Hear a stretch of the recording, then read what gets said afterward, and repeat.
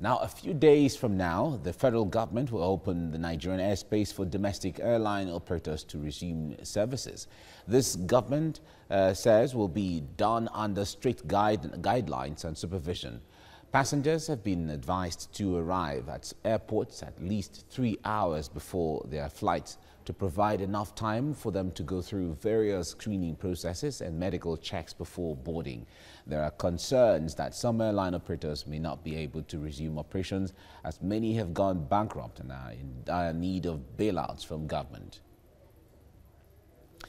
Joining me now from Port Harcourt is TVC News River State correspondent Uche Okoro. Uche, good morning. It's good to have you join me right now. I can see you are at the premises of the airport, Port Harcourt Airport. Talk to us basically, are there some new looks the airport is wearing? What are the preparations towards the opening of the airspace from where you are? Absolutely, the Port Harcourt International Airport, specifically the domestic wing where I am right now, is certainly wearing a new look. Ahead of me, in front of me, are a number of billboards that have been set up to, to display certain information that airport authorities would want the public to know as regards what is going on. Also behind me, if you look at the far end at the entrance into the airport, the departure wing there, you can see some form of a tent being set up a few meters away from the entrance. Now, airport authorities are saying that that construction is as a result of their compliance to directives to ensure that all passengers converge at that point. All intending passengers who intend to fly through the domestic wing would, converge at that tent which is being constructed right there at the entrance of the domestic wing. Security checks will be carried out before they are allowed to enter the airport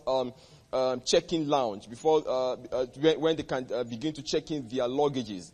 So yes, the airport from where I stand is certainly wearing a new look from the outside. But when you go inside, as at the last time I was at the airport and right now, airport authorities have also taken steps to ensure social distancing. There are floor markings at the Port Harcourt Airport right now, inside the premises, at all points where queues are made. There are floor markings to ensure distance between each passengers as they stand in queue. Also at the waiting lounges before at the point of boarding, there are also social distancing measures that have been put in place to ensure sitting spacing between passengers. So yeah, there is certainly a new look of the airport, both outside and inside the Port Harcourt Airport, the domestic wing. All right, Uche, from the reports we're getting, it seems most likely that some airlines may not be commencing flights immediately because they don't have what it takes due to the impact of COVID-19. Talk to us about issues like that. As at the last time I was at the airport, when I spoke to the airport manager, the regional manager here at the airport, he had said that the regulators are not just regulating they themselves as airport authorities. The airlines themselves also are being regulated. In the build-up to the resumption of flights here at the airport, the FAN is expecting to work with a new and updated standard operating procedure for the airport authorities. Now, for the airlines as well, it is also expected that they would also have an updated standard operating procedure for their activities. So, according to going by what I've been told, only airlines who would comply with these latest directives from the regulators will be allowed to fly. Also, there is the other angle of the preparedness of the airworthiness of the airlines, of the aircraft rather themselves. So even while the airlines have been, will be instructed to comply with new directives to ensure social distancing and to enforce safety guidelines, there would also be, emphasis would also be laid on the airworthiness of this aircraft, many of whom have not been serviceable for the last few months. So it is not surprising to hear that many of the airlines will not commence operations. even if all of them would, certainly not all would commence operations as at the same time. Not all airlines would be able to resume operations as at June the 21st, even if maybe later, eventually, that might happen.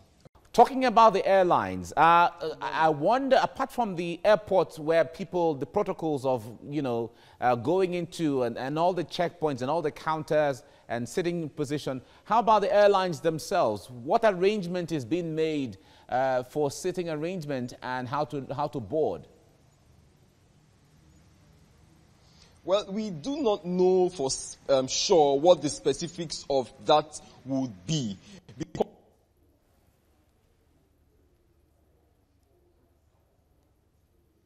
get those details in the coming days. And certainly we'll get those details in the coming week. I've been promised that we would get a comprehensive detail of how the airport would operate in the coming days. That as at now, a lot of work is still ongoing. As at 9:30 p.m. last night, when I had my last conversation with officials here, they were still at the airport working round the clock to ensure that they are prepared. So as to the specifics of the answer to what you have just asked, I've been promised that we would get those details in a very few days.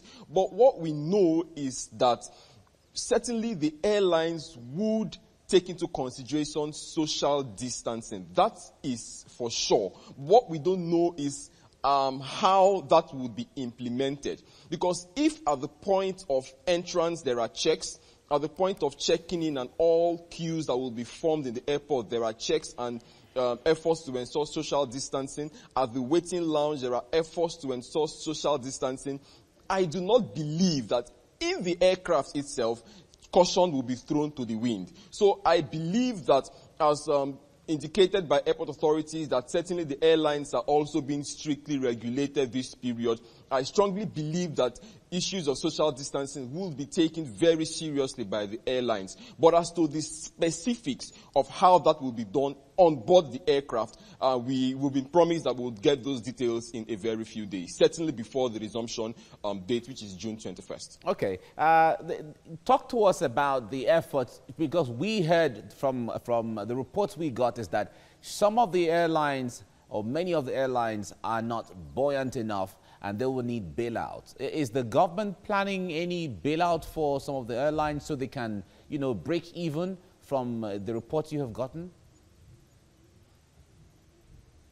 Oh, well, I also don't have that. I can't answer that question for sure because I've not encountered any of the airlines who have put that complaint across to me. But what I can also say, by way of answering your question, is the fact that these airlines, there are concerns that these airlines, the aircraft that these airlines would be working with or intend to work with, many of them may not be airworthy as a result of the fact that many of them have been parked for a long time throughout the period of this lockdown. And of course, the economic situation of the country right now. It is not surprising to hear that the resources may not have been there to service aircraft that are not in use for business. So, yes, it wouldn't be it's not coming as a surprise if this airline says that they would require financial bailout from the government, because that the aviation industry, as much as it's a very highly regulated industry, it's also very capital intensive.